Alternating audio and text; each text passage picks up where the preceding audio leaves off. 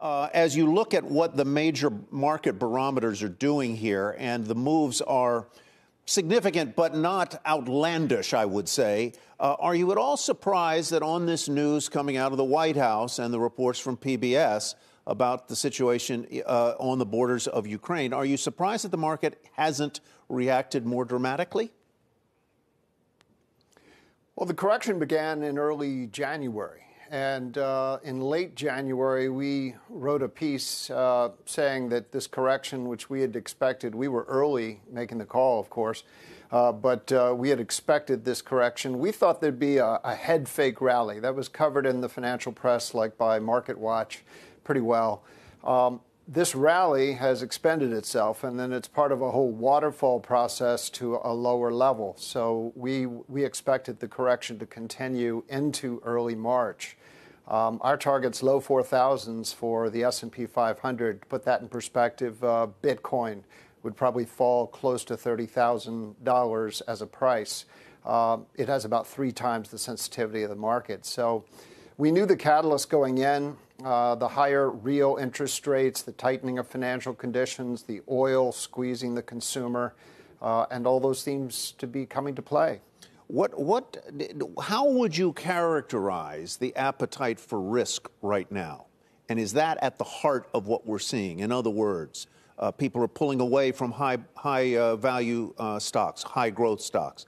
People are putting money into bonds. At least today, they've been doing that, and you have people pulling out, and you think potentially out of Bitcoin, which is, I guess, sort of a poster child for risk assets. Mm-hmm. Yeah, it's just a high-powered speculative instrument. It's not really a hedge, except against the creation of money, which is when it usually does best. If you think about the risk appetite, it has moved in a way that we would have expected, except that the Fed's credibility is more on the line this time. That is to say that they have let inflation cat get out of the bag, and they've got to tighten. As they tighten into this squeeze and the geopolitical risk, it's an ugly picture for the market. You've got an unusual situation where the Fed is talking tightening at the same time as they are engaging in quantitative easing, buying up bonds. Well, they're phasing out the quantitative easing and actually talking about quantitative tightening, that's for sure. But they haven't done it. They haven't done it. Well, hey, listen, I'm no defender of the Fed. I think they did QE 1 year too long than they should have. Otherwise, we wouldn't have $1.6 trillion sitting in overnight reverse repo. But the Fed was too easy for too long. They've got to tighten. And so they're locked in into a path that we don't know the outcome, the end date of. If you think about 2004, 2006, and 2017, 2018, the Fed did it for almost 2 years. That would be devastating for the market by 2023, so we'll just have to see. Do you there's been lots more talk this week of the possibility of a half-point rise at that March meeting. Do you think that is what probability do you put on that? And does the probability of that come down if there is, in fact, an invasion of Ukraine?